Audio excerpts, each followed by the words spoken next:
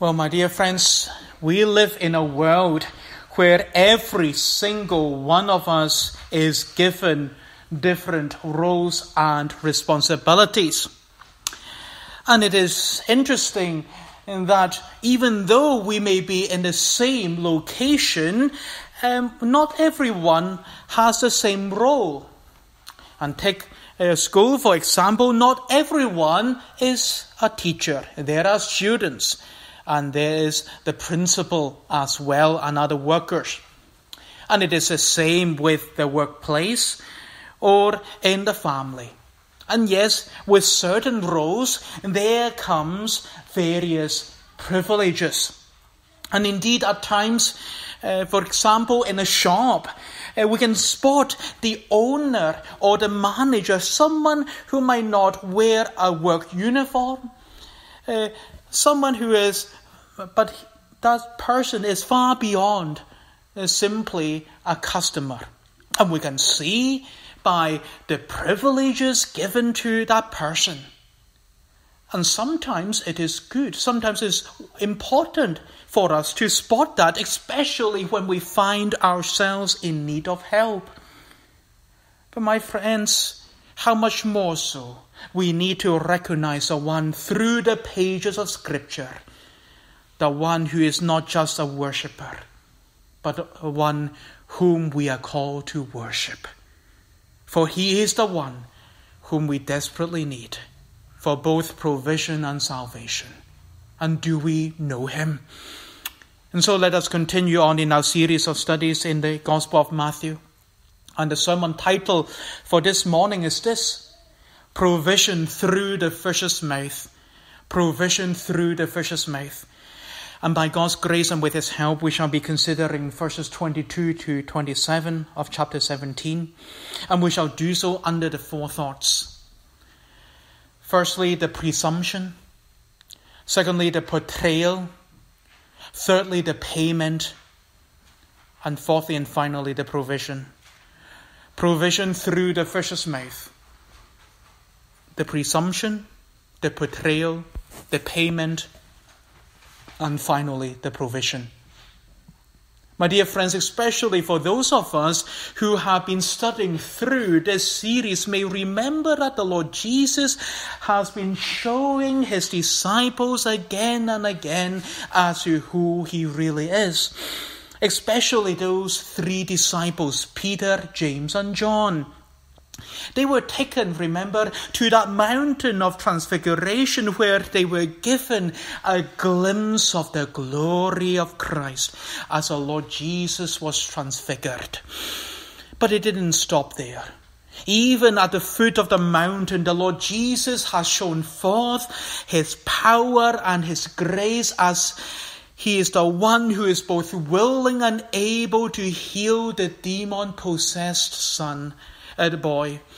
And indeed, he has shown himself to be the one who grants faith, who saves the father of that boy from that spiritual disease of unbelief. Yes, the Lord Jesus has shown forth his glory not only on the mountain, but also at the foot of the mountain. However, he doesn't want to linger at the foot of the mountain with his disciples. He must continue on in his ministry, earthly ministry. And his disciples must continue on in following him, in knowing more of him and what he is about to accomplish. And therefore, as they travel back to Galilee, the Lord Jesus is giving them the message, the prediction about himself. And we can read of that, of what he says to his disciples in the second half of verse 22 and the first half of 23. It says, Jesus said to them, "The Son of Man is about to be betrayed into the hands of men, and they will kill him, and the third day he will be raised up." My friends, as most of us would know, that this is not the first time that the Lord Jesus gives his disciples this particular prediction concerning his sufferings, death, and resurrection. In fact, this is the third time that the Lord Jesus tells his disciples, and the previous two occasions are recorded in the previous chapter, chapter 16, verse 21, and also in our chapter 17, verse 12. And once again, we are brought to that realization, that important reminder of what the Lord Jesus is called to do on earth. The goal, the focus of his ministry is not on the mountaintop or even the foot of the mountain of transfiguration, but the sufferings and the death awaiting him in Jerusalem. Friends, this is not the Lord Jesus forgetting that he has told the disciples before and thus repeating himself. No, it is rather the other way around.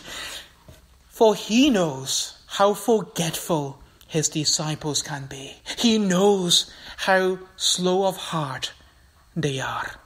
He wants his disciples to be absolutely sure as to why he has come to this earth and what he has to do. And dear disciples of the Lord Jesus, don't we need this reminder as well? Isn't it true that the wider Christian church can be so confused about that, even after 2,000 years? Some say that the Lord Jesus is simply a model, a fantastic example to learn from in terms of knowing how to love another fellow human being, how to be kind, how to be merciful, and he is seen as no more than a life coach. Others see his work in ministry, especially in his work of healing, the work of feeding the crowd, caring for the poor and the needy, as a call to be concerned about social justice, social welfare, and nothing more than that. And Christ is seen as no more than a social worker, than the only Savior of sinners. And what about us? Do we get confused by that? Do we see him, do we follow him as no more than an example, a life coach, no more than a social worker, or whatever the world suggests to us? Presenting to us basically this, whatever that is from the unbelieving world. They're presenting to us a Christless, crossless Christianity, which is no gospel at all. And indeed, do we have that grief in our hearts when we hear that Christ is so wrongly thought of by the world of sinful ignorance? Well, here the disciples, they are rather grieved and sorrow, not because of that, but because the Lord Jesus has repeated this message, this prediction. In their minds, they just don't understand why the Lord Jesus has to bring this up.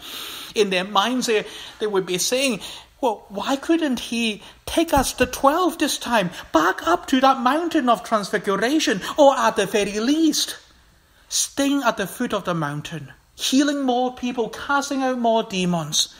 Why couldn't he do it? Why do we have to go? They want to see more of the ministerial success, and they don't want to hear anything about the message of sufferings and impending death. And this is why they are sorrowful. And in Mark's account in chapter 9, we are told that they were afraid to ask the Lord Jesus more about that. They may perhaps think that, well, if they don't mention it, if they don't ask the Lord about it, that message will simply go away. However, that is never the intention of the Lord Jesus. In fact, he is going to show his disciples, especially Peter, as to who he really is. And yes, on the surface, we may not find any connection between the prediction of his suffering and death with the last section of this chapter. However, the Lord Jesus is teaching his disciples something more than just paying some tax. And so let us look at our first point, the presumption. And we can see that in verse 24 as it says, when they had come to Capernaum, those who received the temple tax came to Peter and said, "Does your teacher not pay the temple tax?" And friends, the word of God here takes us back to that familiar place and city of Capernaum in Galilee. The Lord Jesus and his disciples, they have been away from this place for a long time. Remember, they had visited Tyre and Sidon, the region of Caesarea Philippi, and also the mountain of Transfiguration. But now, the Lord Jesus has taken the disciples back to Capernaum. And that is also where Peter lives, where his house is. And indeed, we're not told as to how long it has taken them to get to Capernaum. But there is no doubt that the disciples would be very quiet and sorrowful about the last message that the Lord Jesus gave. But at this point, something happens. Peter is approached by a group of people. He's approached by some tax collectors. But these tax collectors, they are not the ex-colleagues of Matthew. For the tribute or the tax here is not the government tax to the Romans. It is rather a religious tax, a tribute that goes towards the temple in Jerusalem. And this is why in our text it is known as the temple tax. And at this time of the passage, in those days, it was a set amount. Our English translation doesn't convey it. It simply says tax or tribute money. But in the Greek, it is literally a didrachmon, a specific coin. And the amount would be equivalent to an average worker's 2 days' wages for his work. And indeed, this temple tax is not a new invention. It's not something new they thought of in those days. No, it dates all the way back to Exodus chapter 26, even during the time when the children of Israel were instructed to build the tabernacle.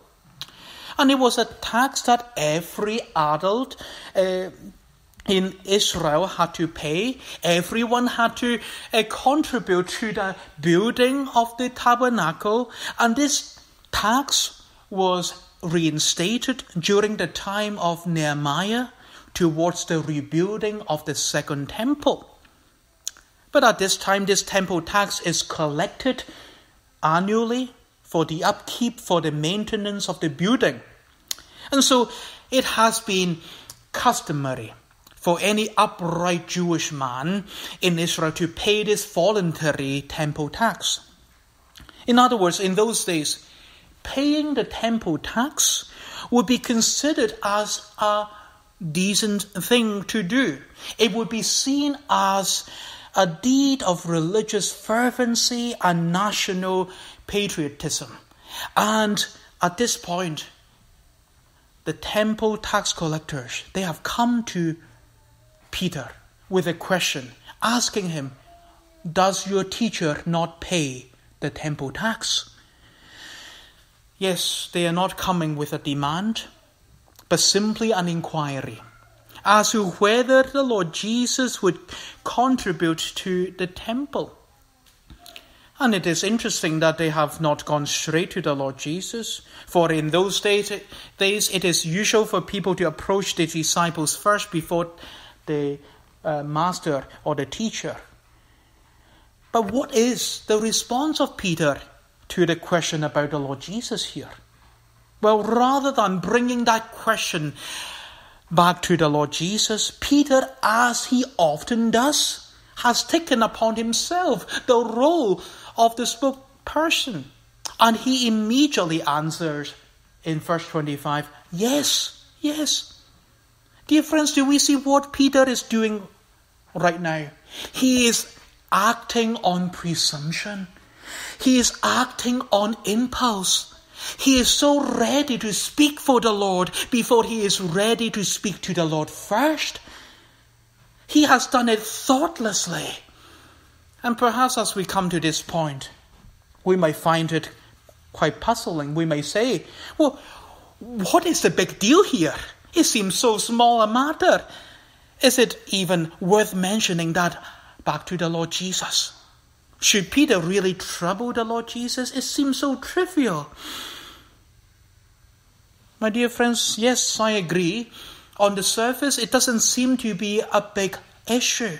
But as we shall find out, it is so important, for it touches the matter of who the Lord Jesus really is. Maybe we may wonder why Peter would be so ready to give such a response. And there is no doubt that in his mind, Peter would give this answer without seriously thinking through the implications. In his mind, he thinks to himself, of course he would pay that tax. Jesus is an upright Jew and teacher. He would certainly pay that temple tax, just like everyone else does. And yes, it is indeed his presumption, presuming that Jesus is just like anyone else. Dear disciples of Christ, can we not be like that too? Yes, I'm not talking about answering this particular question, but how many times in our lives we can make our responses thoughtlessly? How many yeses, how many no's in our responses to the questions, to the challenges, to the pressures of this world without thinking it through, without seeking the Lord's will in the Lord's word first? How easy it is that we can say yes to someone and to something simply because we want the peace and quiet of this world without truly seeking to know the peace of Christ and a clear conscience. How often we can give in like that without thinking about the honor and the glory of the Lord Jesus Christ. We can do that as parents in the face of the beckoning calls and demands and questions of children. When saying yes is simply the way out without having to go through at times the necessary, though difficulty of godly discipline to the honor of Christ. We can do that in the workplace. We can do that among friends when saying yes gives us away from the mockery and the ridicule of being a follower of Jesus Christ. We can do that in certain areas of entertainment, recreation and pleasure, which we know that in saying yes, Christ's name is blasphemed in those things. But the other side of the coin is that we don't get into those awkward moments with our friends and family members. Yes, on the surface, it doesn't seem to be a big deal. Maybe it is a question from the world to tell a white lie, or to cut corners, to watch a movie where God's name is blasphemed, to go to places, to go to web pages, to go to events where the Lord is completely dishonored. And we can thoughtlessly say yes to those things, presuming upon our own wisdom, our own strength, our own so-called faithfulness, without truly thinking that Christ's name and honor are being at stake. And Peter here is doing the exact same thing. Maybe he's so shocked by these people, these tax collectors coming to him with this unexpected question. And he thinks that, well, all he needs to do is just to say yes, to get him out of a possibly difficult and challenging situation with those temple tax collectors, those authorities, without truly considering the true meaning and the implication of that thoughtless answer. Dear people of God, is that not a call to you and to me to think about our own daily walk and our own daily talk? Whether our words and our works bring glory to and honor to Christ, or are we simply thoughtlessly doing and saying things as if Christ is not important to us? Is that not a wake-up call to us?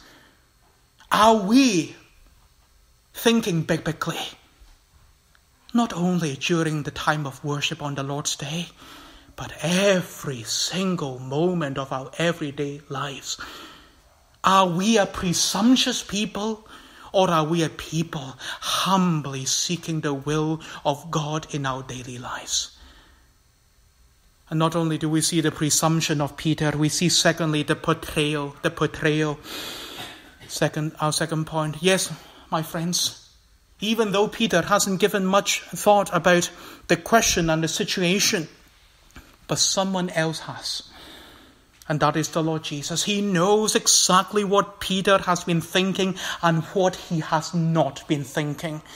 And in the following verses, we shall see a portrayal of the Lord Jesus as to who he really is. Let us read verse 25 once again. Peter there, he said, yes. And when he had come into the house, Jesus anticipated him, saying, what do you think, Simon? From whom do the kings of the earth take customs and taxes? From their sons or from strangers? My dear friends, the first thing that we should see is the Lord Jesus' omniscience, his all-knowingness. He is the all-wise, all-knowing Lord. And how amazing it is that before Peter comes back to his house, the Lord Jesus is already anticipating him. It is not like parents anticipating their children to come back from playing outside, or older children anticipating their parents to return home. Like, I'm expecting them to come home by now. No, it is far beyond that for the Lord Jesus. For he knows exactly which moment, what second Peter would return. And he knows exactly what question those temple tax collectors have asked and what answer Peter has given in response. For the Lord Jesus is the one who knows every single thought of man, no matter how far they are, and no matter how private it is, even those thoughts in the chambers of our hearts and of our minds. The Lord Jesus is the one who searches every thought of men and women, boys and girls. As one commentator puts it, he is a silent witness to our every conversation. Yes, even this morning, he is the one who knows our thoughts through and through. What is going on right now in our minds, even this morning. And so in his omniscience, in his all-knowingness, the Lord Jesus asked Peter this searching question, asking Peter, and in doing so also telling him that earthly kings don't collect taxes and customs from their sons and family members, only the subjects, only the citizens and the foreigners. And it is the same nowadays. If we look at the Queen of England, she is not required to pay taxes. And the royal family in London has this tax exemption, simply because of who they are, being family members of the royal household. And so do we see what the Lord Jesus is really asking here of Peter? He's asking him, he's saying to him, in your answer, yes, who do you say that I am? Am I simply a subject just like anyone else in Israel? A subject of the temple? And this is what the Lord Jesus is striking at here. The Lord Jesus is giving Peter a reminder, a portrayal of his divine sonship. And it is resting in this question of who should pay tribute to these rulers in the temple. He's saying to Peter, Should I pay that tribute? Or should they pay tribute to me? My friends, do we see how pointed this question is to Peter? Do we notice how the Lord Jesus, he is not saying, what do you think, Peter? No, but he said, what do you think, Simon? This is Peter's old name, and this is the very name that was mentioned in the region of Caesarea Philippi, when the Lord asked that very question, but who do you say that I am? And remember what Peter, by the grace of God, by the revelation of God the Father, said back in Matthew 16, verse 16. What did he say? You are the Christ, the Son of the living God. And this is what the Lord Jesus wants Peter to be reminded of. He is far beyond just a subject, or even the best rabbi in Israel. He is indeed and truly the Son of the living God, the Son of the Majesty on high. And so, do we see what the issue is here? Peter is slow of heart to put into practice what he has confessed and professed about Christ. He didn't think about the lordship, the divine sonship of Christ when he said yes to those temple tax collectors. Dear believers, is that not the issue with us many a time? The failure to live out our profession and confession of Christ in our daily lives. Yes, we can be so tempted to simply confine our profession of faith to simply a statement we utter on the lips or when we go to the Lord's table, without having the confession of Christ sinking into the core of our being. And to have that divine sonship and lordship of Christ being the guiding principle of your and my daily living, in our daily words and in our daily works. How easy it is to forget that, and I myself included. And how easy it is to simply fall back onto the old man, our so-called wisdom, which is in the light of God's truth, nothing but foolishness. Our self-centeredness rather than Christ-centeredness. How much you and I, dear disciples of Christ, need this daily renewal of our minds by the word of God, by the constant remembrance of who Christ is. And this is what the Lord is doing for Peter. And this is what the Lord is pleased to do for us even this morning. And therefore do we see by faith this work of the omniscient Christ. And yes, the omniscience, the all-knowingness of the Lord Jesus, the truth about him knowing our every single thought, even the inmost thoughts that our closest loved ones on earth do not know. That truth can be so terrifying, for he is the Holy Son of God.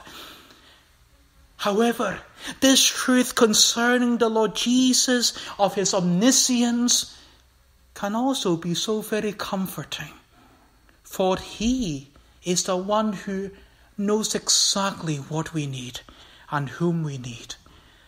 And is that not a reason to relinquish at his feet those thoughts of ourselves and to flee to him for help and for grace?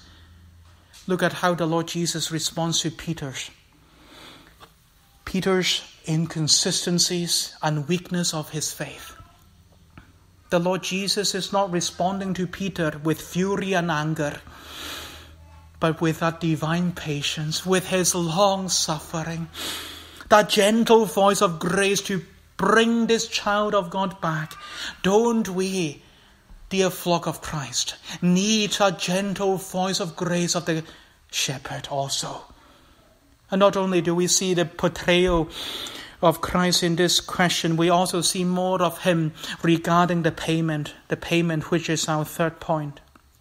The payment. My friends, at this point of our passage, we may expect the Lord Jesus would be saying to Peter, well, Simon Peter, Now you got the answer. You should be going back to those temple tax collectors saying that, well, I'm not going to pay the tax because I'm not subjected to it, because I have the divine exemption as the Son of God. We might expect him saying that. But no, we don't hear any of that, as we can read in the first part of verse 27. As it says, nevertheless, lest we offend them. Yes, do we see what the Lord Jesus is saying here? He is willing to give this tribute, this temple tax, not out of any necessity or moral obligation, but out of his compassion and humility. Friends, what a glimpse of Christ once again. He who is the all-knowing, the divine Son of the Father, the one who is the true temple of God, the true tabernacle, the Emmanuel. He is willing to submit himself even to a temple ordinance. Why? All because he has great love and concern for sinners. Nevertheless, lest we offend them. Here we behold the heart of Christ. Even though to him belongs all the divine rights, he does not want to have the insistence on his rights and privileges, to become a stumbling block to others to come to know him as the Messiah, as the only Savior of sinners. And what do I mean by that? The Lord Jesus does not want anyone to say or to give any excuse, saying something like, well, you see this Jesus? He doesn't care about the temple and the worship of God. See, he refuses to pay the temple tax. He must be someone who loves to hoard money. And therefore, how can we pay attention to a rabbi like this? And so do we see why the Lord Jesus would be willing to pay the temple tax? And yes, it is not the first time we see the Lord Jesus showing his disciples his humility. Because if we think about it, his whole life on earth has been a life of humility. We can think of his incarnation, how he left the splendor, the glory, the riches, the majesty of heaven, all of them behind, and to be born into a place of lowliness, and to live his infant years as a refugee in Egypt, and to spend the majority of his time in the backwaters of Israel to work as a humble carpenter. Friends, he is the one by whom, for whom all things were created. Yet he would stoop so low. Yes, even at his baptism, to identify himself with sinners, to make himself of no reputation. And now we see him subjecting himself to pay this temple tax. Friends, do we behold him? He is indeed and truly the servant of the Lord. And dear believers, what about us? If our Lord and Master would forego his rights for the saving good of others, what about you? What about me? I know this is absolutely contrary to our modern thinking. Our world that prizes human rights and freedoms to no end, more than the Word of God, to say the very least. But the question that comes to us as professing Christian believers is this: how do you and I use our gospel freedoms, dear people of God? And how much we need to be reminded of those words in Galatians 5 verse 13. Galatians 5:13, for you, brethren, have been called to liberty.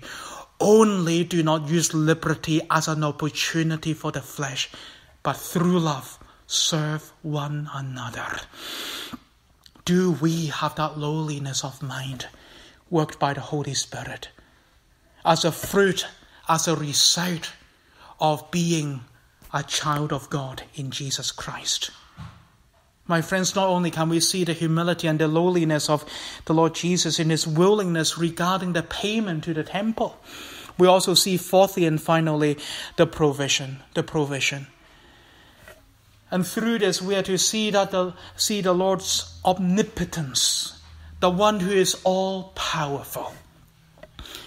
And let us read the following part of verse 27. The following part, the Lord says, "Go to the sea, cast in a hook, and take the fish that comes up first. And when you have opened its mouth, you will find a piece of money. Take that and give it to them for me and you."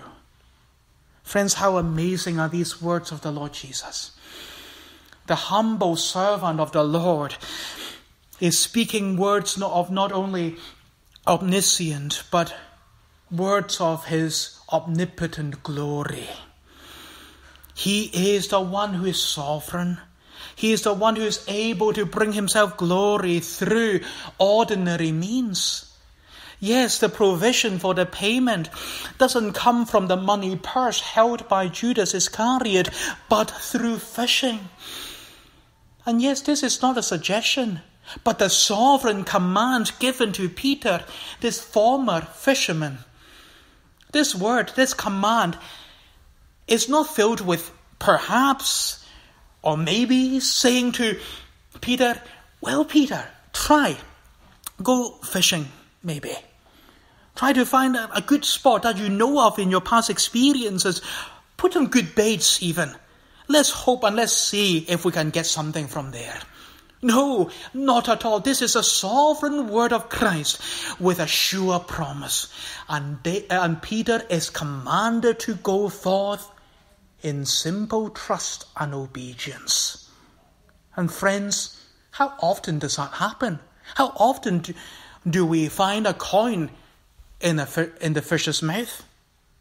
Well, I'm sure Peter, with all of his years of experience in the fishing industry, has never come across that, has never seen that happen. Why? Because this is not a coincidence. It is not a guess, but a miracle of Christ in his gracious provision.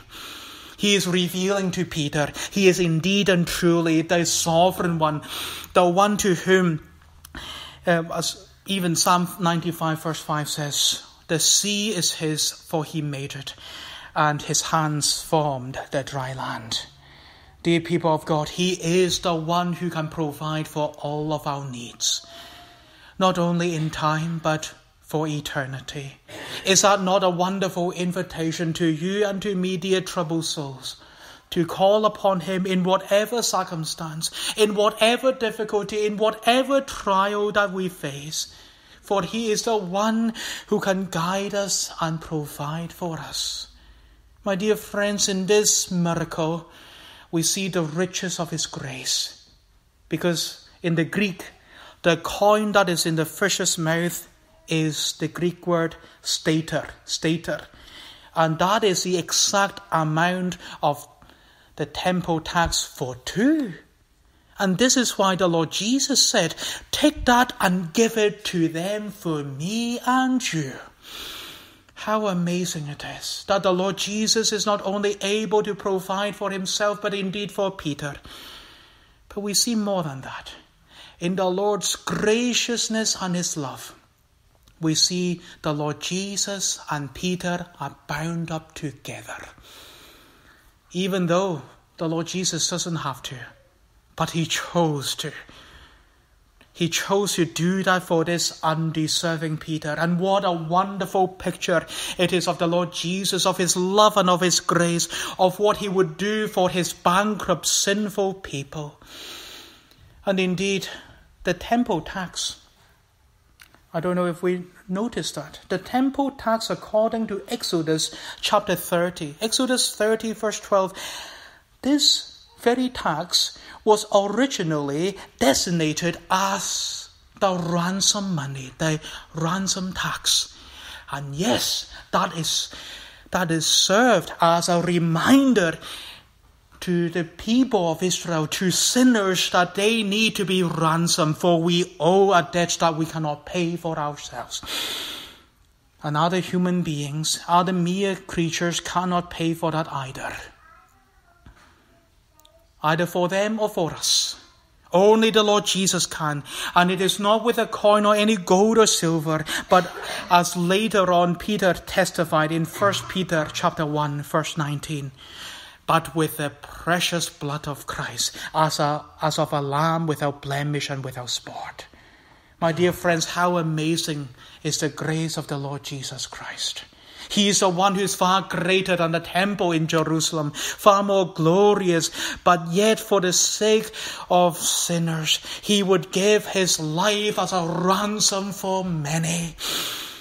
And Peter later on knows that he needs more than a coin from the fish's mouth. He needs more than the temple tax to be paid.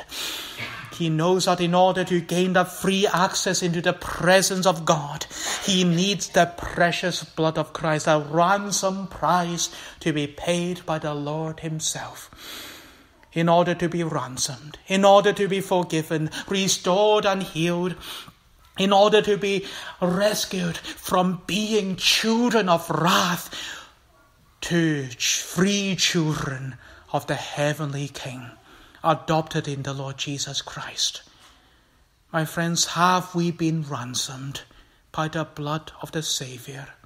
Have we come to know him savingly through repentance and faith?